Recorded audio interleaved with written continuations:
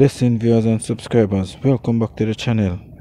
And this one, my people, it's going to be a bit longer, because another voice note has been uproar in the home circuit court of the one-down fiction of the Klansman gang. So my people, this one is about the pastor from St. Thomas who pray and preach loyalty for Brian. Show you, people, you have to be careful of them pastor, And I pray for bad man for more life. You understand? So see it here, my people. Stephanie Mama Christine, a pastor from St. Thomas and the lone accused female member of the one-down fiction of the Klansman gang, on Thursday heard in secretly recording cell phone conversation saying she was fast and pray for the reputed leader of the gang to be released from custody. Sure, my people, this is one time she did a road before then lock her up. She had preached and fast and pray for him get released from out of custody, and she never know if her time was coming when them clamp her and bring she with him. Christine was also forced to pledge her loyalty to the alleged gangster Andre Blackman Brian after two others in the conversation accused her of being an informer. You see, two other members, accuse her and say she a informer, while she pledged her loyalty to Blackman, which she have the fast and pray for him and them thing there, which them other gang member they nah do. So the thing up and down, people. The 72-minute recording was played in the home circuit court.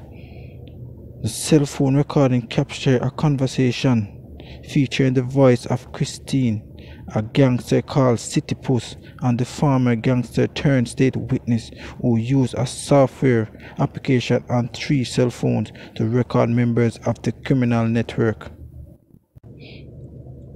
The recording occurred on April the 4th, 2019. The 3 could be heard lamenting how the alleged criminal organization finances were being.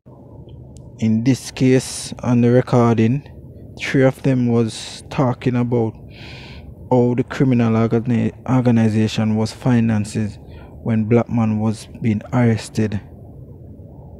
Additional, they start pointing fingers on other gangsters who were not being loyal anymore, with calls being made for young men to be recruited to gang once Blackman was released from custody. So in that case, my people, them have some other man in the group will not be loyal, and they start pointing fingers. They want to push them out and start recruit some young heads, because the young heads them have a mind of them own, and them just go in and say, a gun thing, cause So during the conversation, Christine was accused by others of being an informer. She denied those claims in conversation, declaring her loyalty to Blackman. She also pointed out where she had to pay money out of her own pocket to assist with the legal fees of gangsters. One such example she cited was she paid $50,000 for the lawyer of one member. We have to be loyal. Christine Wild indicated that she would fast and pray for Blackman to be released from custody. Me know him, Brian. Have to come out, them have to let him go, Christine said, adding that no one could know the whereabouts of Brian once he was released. Him no say me and no nonsense when it come on to him, because him have some people around him when not loyal, she added. City Post, who was also incarcerated at the time the conversation was recorded, said young men needed to be recruited in the gang because others could not be trusted. Some little boy with a figure link, man. Teach them the thing because the youths are the future, he said. She show you my people. Them easily can go link them because you don't know the youth them. I got now refuse. And from them see the badness. And from them growing it, them I got move towards it. The boy them eat while with a defend black man. She said, a peer shot him man. Me tell him the banker fi go suck. So my people, that was explicit. So him say SUCK mother from Umbre.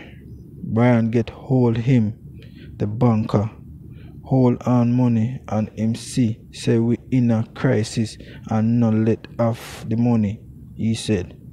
City Post said the gang banker also wanted him to tell Brian that nothing now go on. I can't tell the man Brian that. City Post indicated he also expresses disgust that some gang member who had died could not be buried because of the financial crisis that the gang was in. The witness who was recording the conversation could also be heard arguing that some of the gang members could not be trusted. While the recording were being played, Christine at that time noticed on other occasion staring in the ceiling. Brian also looked uneasy, similar to other accused person. The reputed leader was seen covering his forehead while holding down his head.